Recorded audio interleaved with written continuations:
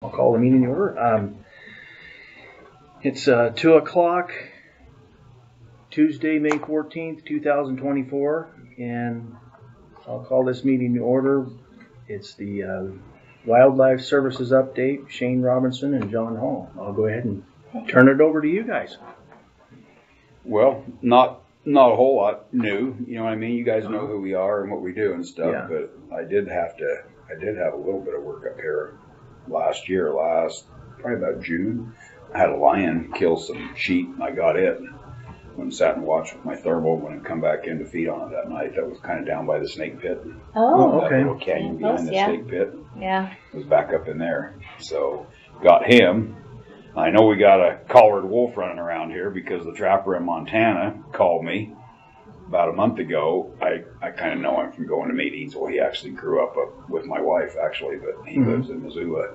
He collared a wolf this winter doing something over there with Montana Fish and Game, and he called, let me know it's over in our area now.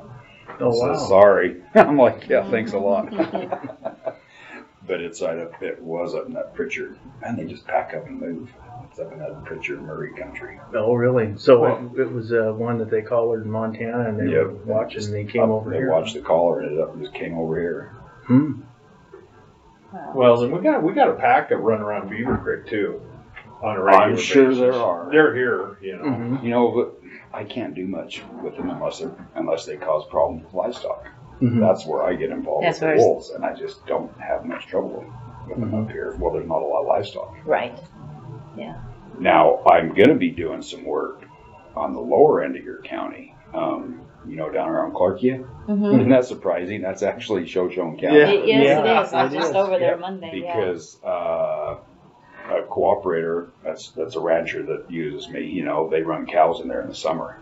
And they were showing me all these pictures just recently of a bunch of wolves that moved in last summer. So they're going to have me really watching that area this summer. Yeah. Because I've had quite a few wolves and removed quite a few wolves down around Bowville and Elk River and that country. But he's been pretty fortunate, up there at Clarkia, but there's wolves in there now hanging around his cows. When you say remove, you just transport them or? Well, when they're harassing the cows and getting into the cows, we legally remove them. Okay. Yeah.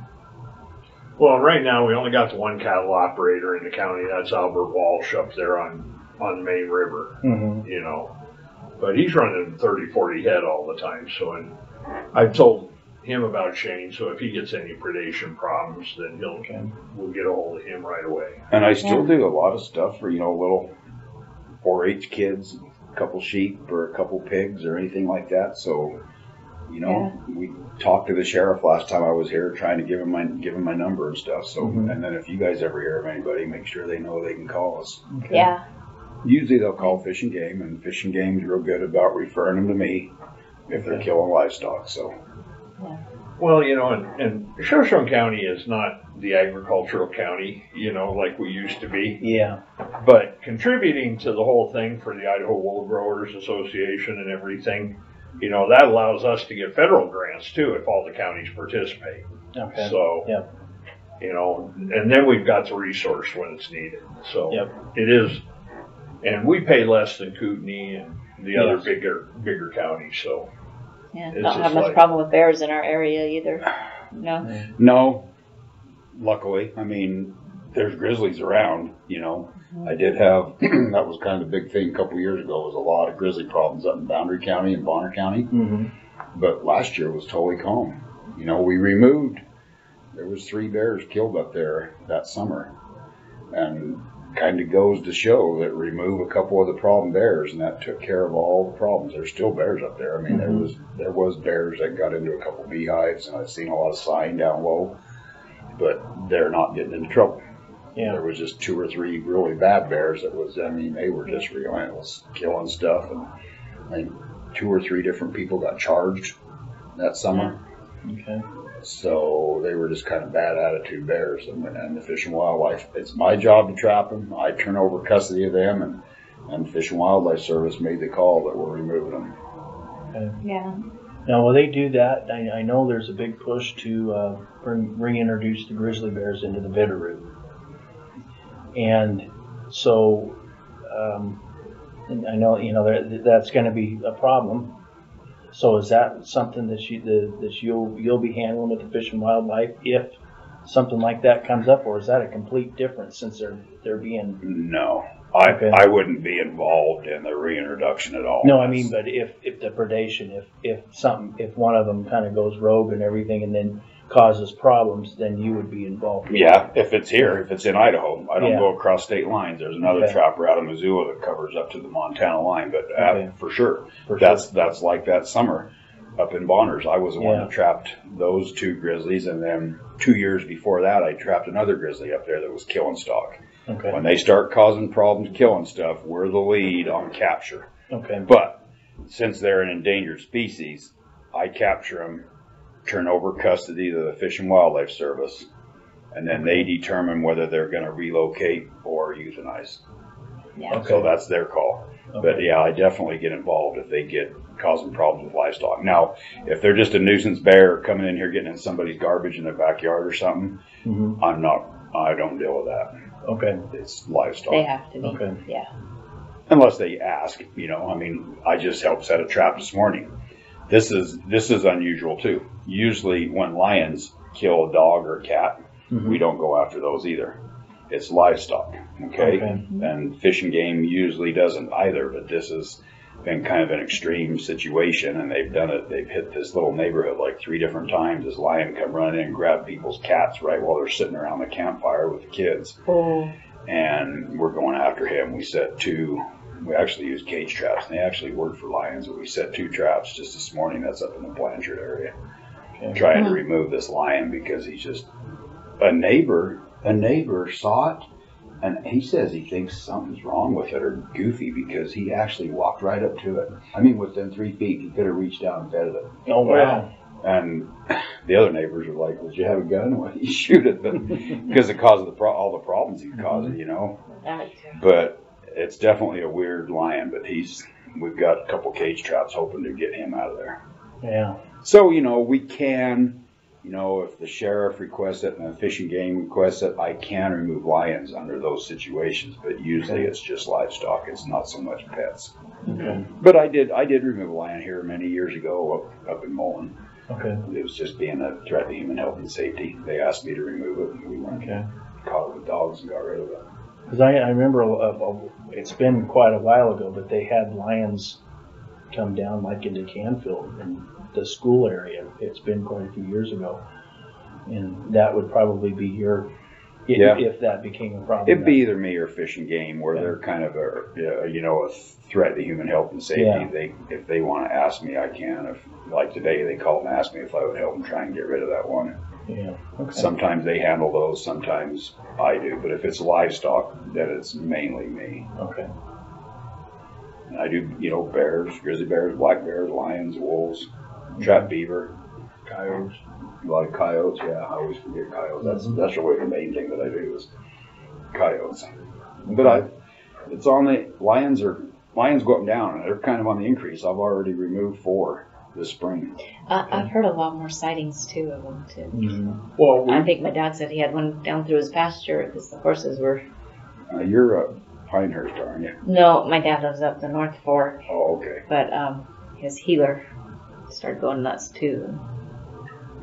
Well, my Pam's cousin, my wife's cousin, the house just down, they have a little campground, and they're sitting around their campfire, and the dog takes off across Beaver Creek, and a lion got it right there in front of them. Oh boy. Really? Yeah, they got it, but Jeez. right there in front of them that quick, and that lion had been there a while watching, Mm-hmm. and nobody knew it. So they're here. Yeah.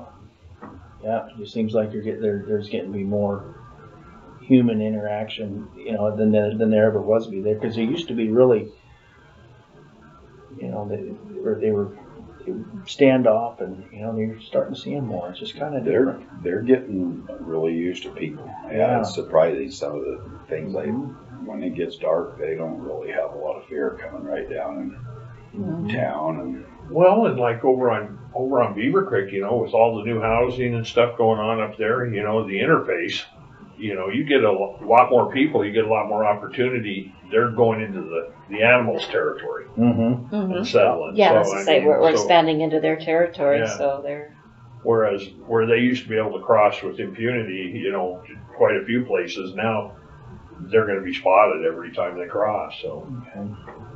Now with chickens and horses and things like, they would be considered livestock as well, or how do they, Definitely horses. definitely horses? Horses, sheep, Okay. goats.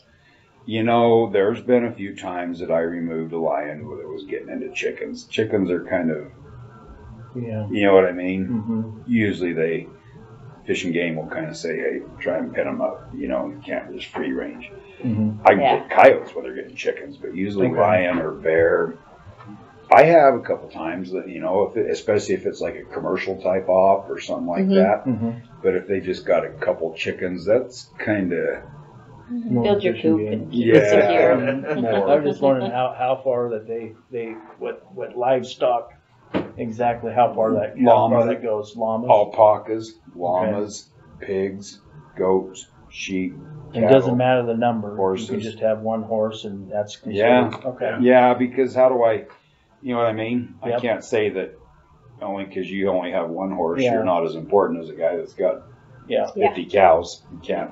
We just want to Yeah. make sure our viewers know that you know, if they have a horse or if they have a goat. You know, I have very little problems with horses. I will say that. Yeah. I have had over the years a couple times where a lion attacked one and scratched it up, but I don't think I've ever seen Good. where a lion killed a horse. Okay. But I have, and the two times were definitely lions. I mean, there was lion tracks in the snow. There was 4 different claw marks about that far apart on the horse, but I've never seen one kill a horse. Okay. But other critters, yes, you know, especially goats, sheep, Yeah. llamas, alpacas. That's Yeah. what preferred. Really rarely with cattle too. yeah, I don't have that many Yeah. lion attacks on cattle. A couple times, like I said, I never say never, but it's usually the sheep and the Mhm. goats, and they love llamas and alpacas. Hmm. I don't know why. Even them big old llamas. That's back in the day. I mean, I've been doing this for 29 years. Back in the 90s, everybody had llamas. There was a lot of lion kills. I think it's because they won't run. It's like they stand Easy. off. Right. You know, it's like I don't know. Yeah, they're more of a protection animal. The llamas are. Yeah, they'll- kind of like a mule or a donkey. What?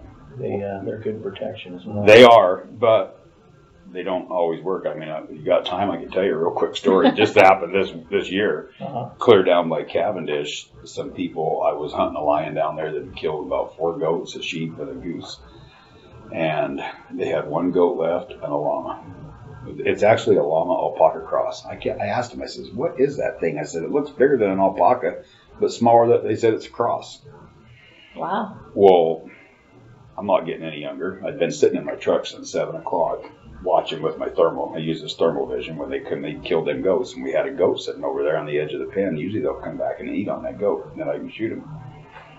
Well, I fell asleep at about 11 o'clock. I just kind of dozed off. I've been sitting there since 7 o'clock, pouring down rain, windows open. I can't shut the window because these new trucks, all your lights and buzzers go off when you even turn the key on. So no window shut, no heater on, nothing. Just sitting there quiet the whole time. And I wake up at 12:20 hearing that llama just screeching, just beep. And I woke up and I was like, he's here. Because he was making that alarm sound. And I pulled up my thermal monocular, and there goes that lion running across the back of the pen. But he wasn't over there eating on the carcass. That's what I was hoping he would do. Yeah. Mm-hmm. A sucker come in and got the other goat right underneath my eyes. I was sitting there watching, and he kind of ran behind a shed that was sitting right here. And a minute or two later, that sucker comes flying around the back of that shed. And it was like 15 yards away on the dead run right at me. And what went through my mind was, oh my gosh, he's going to jump right in the window of my truck. Wow. And he didn't, but that goat was like, thought he was safe being up by me. He was sitting right over the fence right there. Mm-hmm. And he come up and went chasing that goat off, and I'm scrambling, like trying to grab my gun and get a shell in, turn the thermal on. With them thermals, you got to turn it on, wait a couple seconds for it to warm up. By the time I got that sucker turned on, he'd already killed it. Oh no. And then I got him. But Yeah. they were pretty bummed out that he got the last one. But they're like, well, we're getting a bunch of 4-H lambs for the kids, so at least we know we can get him and not have him hanging around. Jeez. So that was a bad story, but the llama's one thing left. And they are a good warning like that. And with coyotes, I think they work great running them off, but they don't work too good on lions. Lions will just soon kill it. Yeah. I'll be done. But I don't know. Other than that, everything's been going the same. I mean, I'm still here. Love to do more. Just I'll make sure I respond to any calls I get. Okay. And you guys have already gotten a letter or something from the state, from the Wool growers? Is it the So I see something ADC come board, through. wool growers? Yeah. Yeah. They should have sent you a request. They don't really tell me Oh, what for a next budget year. Right, for Right, the and we're next just hitting budget budget time, so I do Yeah. believe How- I have that. how much did they ask for? I was out of curiosity because they don't tell me that.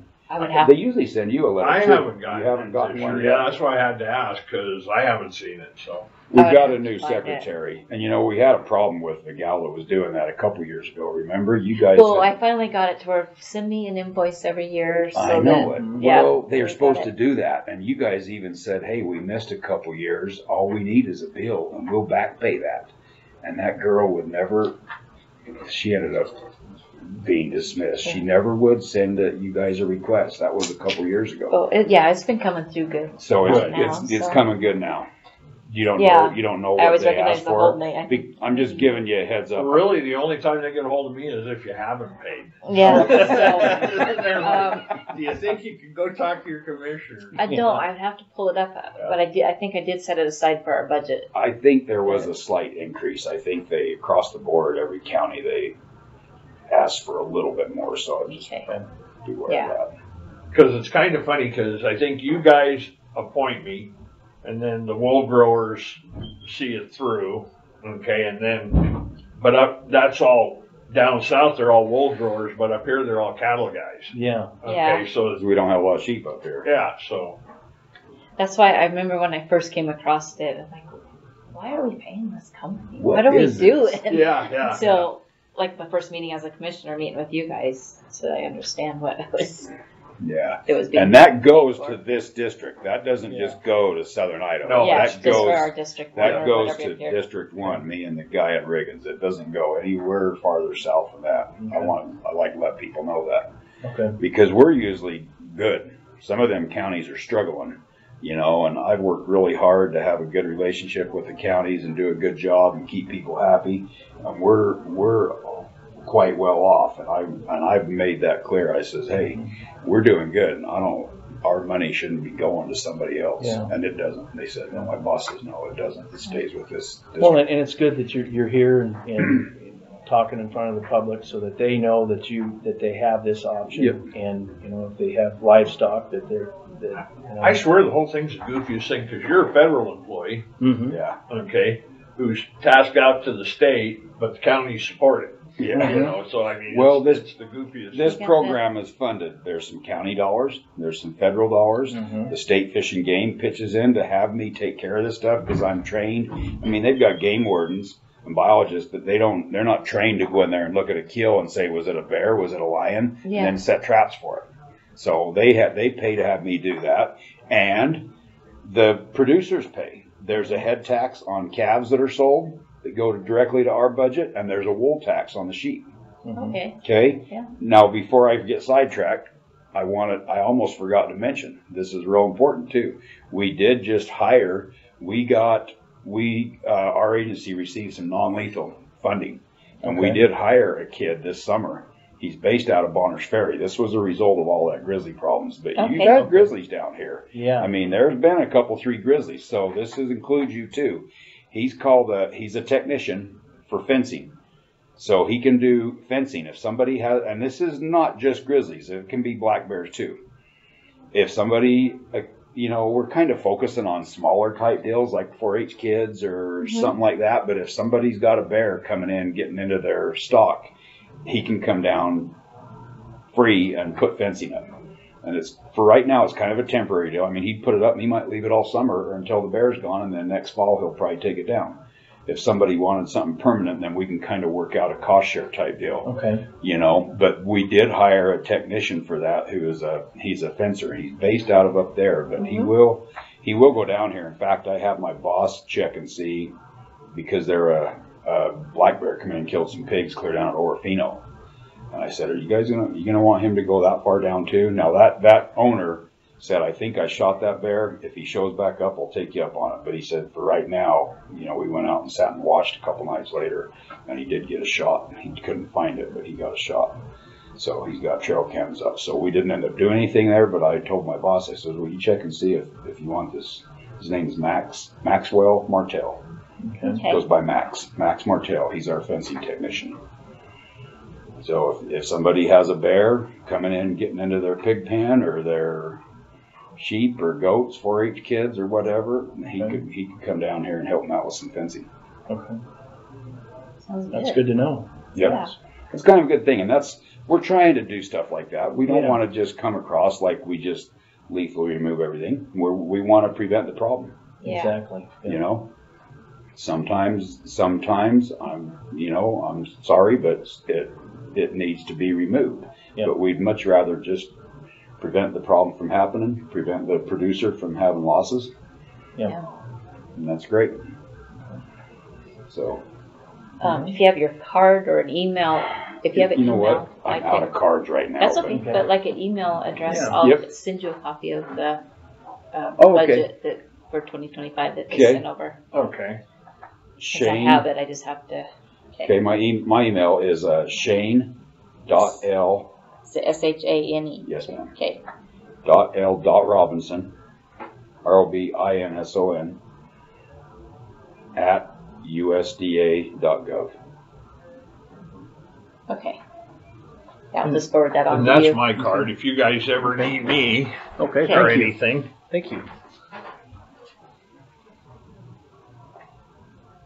I can give you my number if you'd like to have that. I think I gave you guys I cards think I last probably year, have Sure. your card in my. but I'll certainly Yeah, give it to you. sure. It's 208-627-8538.